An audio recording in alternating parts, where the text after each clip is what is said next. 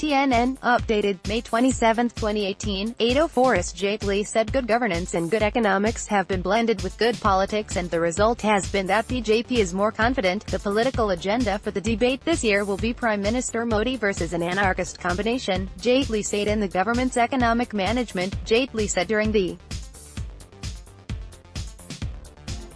India had fallen off the global radarFile photoNEW Delhi, launching a scathing attack on opposition parties. Union Finance Minister Arun Jaitley said on Saturday that aspirational India, which occupies a high table in the world, will never accept the anarchist formation of disparate political parties that are coming together to fight BJP in 2019. The political agenda for the debate this year will be Prime Minister Modi versus an anarchist combination. The 2014 election conclusively established that, in the new India, chemistry will score over arithmetic when it comes to deciding the country's destiny. Jaitley, who is recovering after surgery, wrote in his blog reflecting on 4 years of the Narendra Modi government. He said some among this disparate group have an extremely dubious track record of governance, and some leaders are mavericks while others include those who are either convicted of or charged with corruption. There are many whose political support base is confined to either a few districts or to a particular caste. To rule a large country like India through coalitions is possible, but the nucleus of a coalition has to be stable. It must have a large size, an ideologically defined position, and a vested interest in honest governance.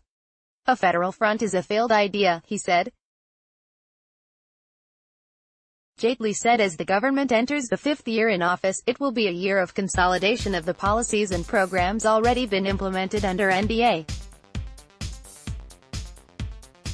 Detailing the achievements of the NDA government, the FM said India has transformed from being a part of the fragile five to the bright spot on the global economic scene.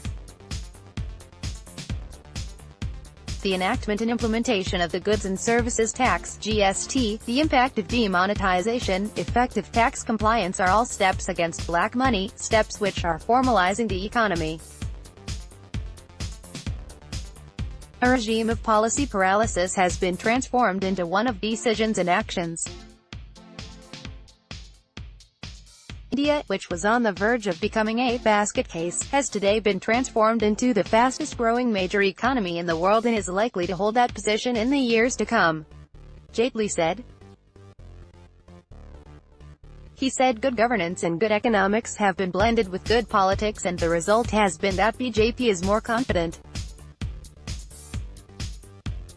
Its geographical base has become much bigger while its social base has expanded and its winnability hugely increased. In a stinging attack on Congress, the FM said the party is in desperation without the perks of office. From dominant party, it is moving towards the fringe. Fringe organizations can never hope to come to power, he said. The FM said state-level regional political parties have realized that the marginalized Congress can at best be either a junior partner or a marginal supporter. Karnataka had witnessed a telling example of this. A regional political party whose base at best is confined to a few districts was able to extract the chief ministership, to which Congress meekly surrendered, Jaitley said. On the government's economic management, Jaitley said during the India had fallen off the global radar.